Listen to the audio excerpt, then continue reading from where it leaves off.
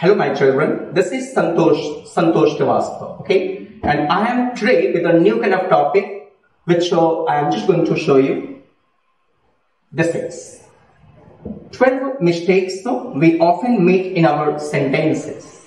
यानी वो 12 प्रकार की गलतियां जो हम अपने sentences में अक्सर करते रहते हैं, okay?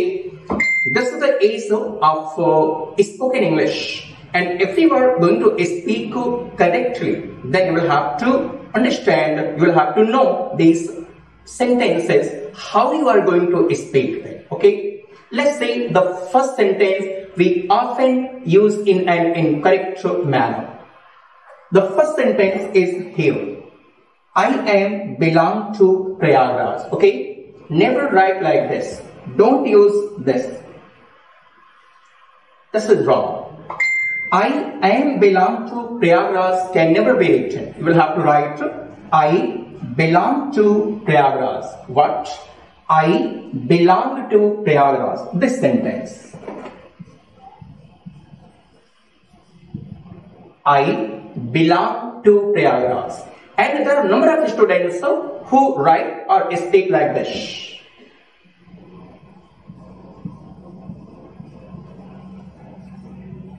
I belongs to Prayagraj. This is also incorrect. You will have to write only I belong to Prayagraj. He belongs to Prayagraj. They belong to Prayagraj. We belong to Prayagraj. Ram and Rahim belong to Prayagraj. But Ram belongs to Prayagraj. It means never use am. What is the reason you are using am here? You are taking the first form of the verb. Then how can you use am here? And just keep it in your mind.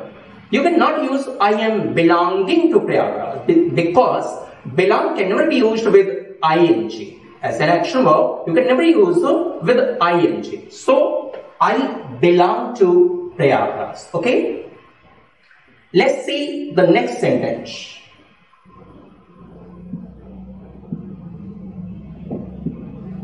This is the next sentence. Again, there are a number of students, number of guys who use I am agree with you.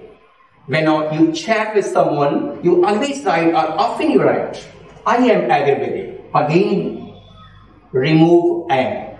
Because agree is here, not going to be used with is, am, are here. And again, I can tell you, I am agreeing with you. You cannot write like this. So use I agree with you. He agrees with you. They agree with you. She agrees with you. Okay? So, write like this. I agree. Never use I am agree. You often make like this. Next, let's see next sentence. This is the third sentence. I am giving my exams. My children, you must know that if you are a student, you do not give your exams, you take your exams. But if there is a teacher, he does not take exams, he gives his exams. So if you are a student, don't use I am giving. You are taking. But keep it in your mind, if someone is a teacher, he does not take his exams, he gives his exams. Okay? A teacher gives his exams and a student takes his exams or appears in his exams. Okay. Let's see next sentence. Fourth sentence. We often write or speak in correct manner. What is time in your watch? If we want to ask time from someone, okay? Then we say like this or write like this. What is time in your watch? Don't use in, my children. You will have to use by. Okay? What's time? By your watch. But if you do not want to be informal, be formal. Say, please time, please, like this. Okay? Or you can say, hey, then someone will certainly tell you the real time. Okay? So, say here, what's time? By your watch, not in your watch. Let's see the next sentence, fifth sentence before us. he has white hairs. उसके बाल सफेद हो गए हैं. Don't say. First, you cannot write like this. Hairs. Hair is an uncountable noun here. If hair is an uncountable noun, so how can you use hairs? You will have to use hair. And with hair, don't use white. You can use, but prefer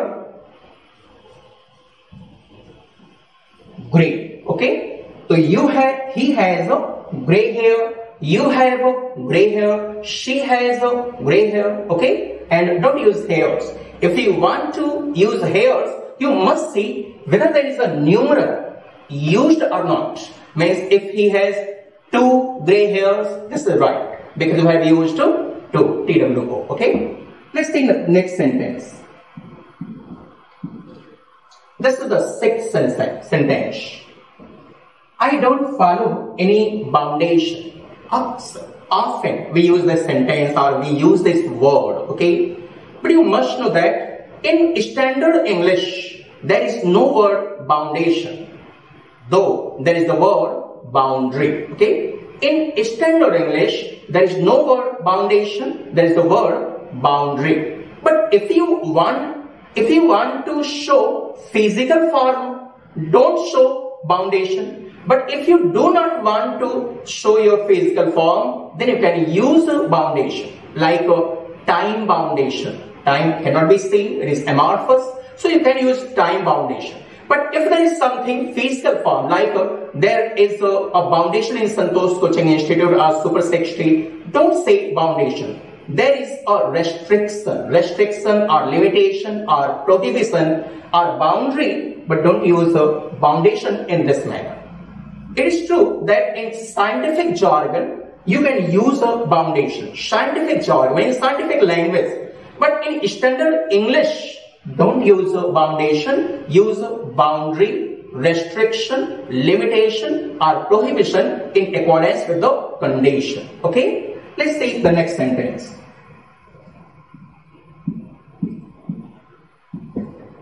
This is the thing I have just explained you with the help of net. You can see here, and you can also see here this examples. You must see with the help of your screens also how you can use a foundation when there is no physical form. Okay, let's proceed. This is the 7th sentence. My father is an English teacher. This is the right sentence. If you are English. If you are an English, so this is right sentence. But if you are an Indian, you cannot be an English teacher. You are what? You are a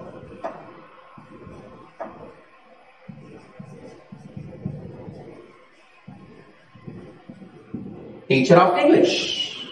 You are a teacher of English, but you are not an English teacher if you live in India. Okay, let's proceed. This is your sentence. Okay, now you can see, I love you too, or I miss you too. There are a number of teachers who say that these are wrong sentences. The sentences are not wrong. Actually, at the time, the meaning may be wrong. If there is a person, just imagine,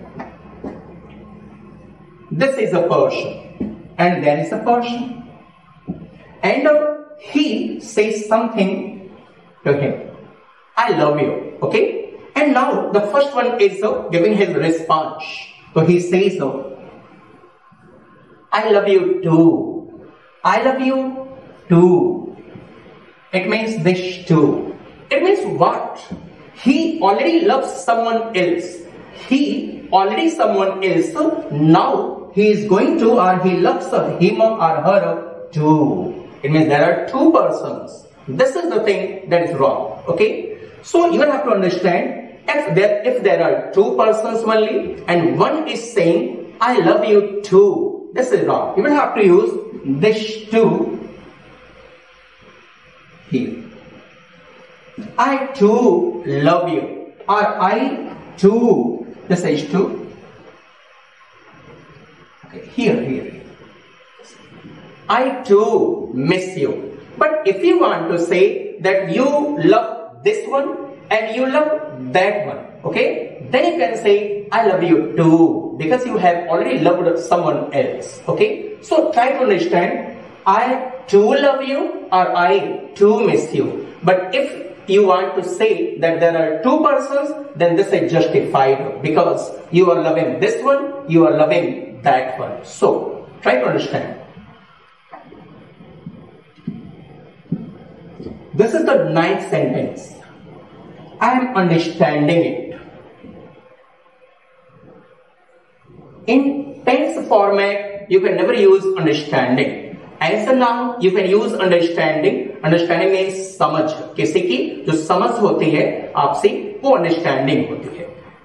Like you can say, there is a good understanding between the two brothers, between or among the 5 brothers. Okay, but if you are using as a verb,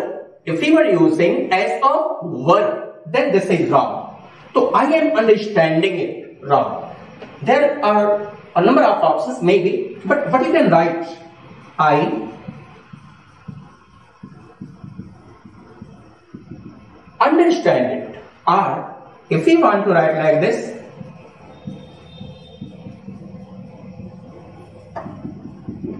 I am getting it.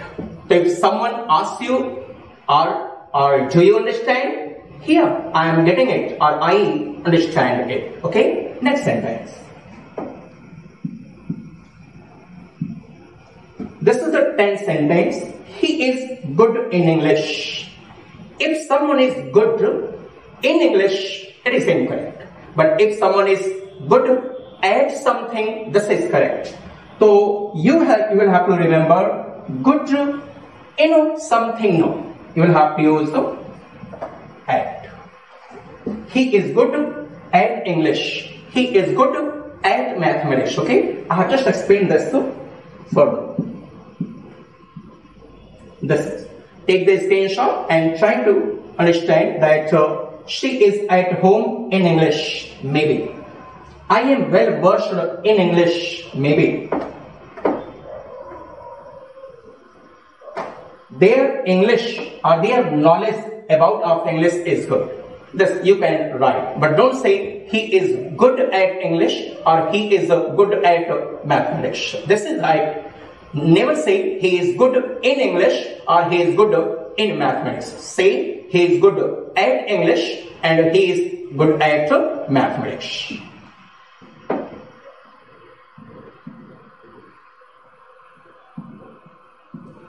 Okay, this is the sentence. We'll have to see 11th sentence.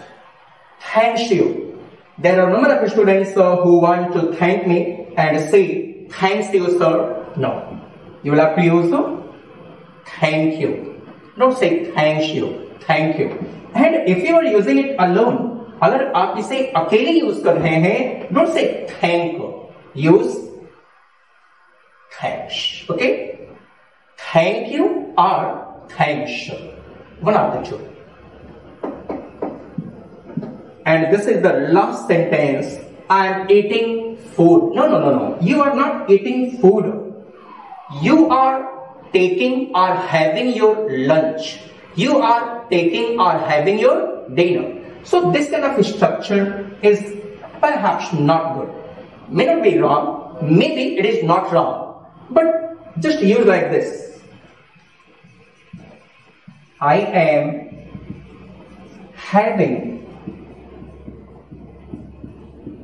my lunch, or I am having my dinner. Okay, if you want to substitute this, you can use taking. So I am taking my lunch, I am taking my dinner. Okay, these are the 12 sentences, my children, which you can use in a correct manner if you see all these sentences and keep it in your mind which part has an end. Okay, so improve it, correct it, and then speak or write in a correct manner. Okay, thank you for watching this video.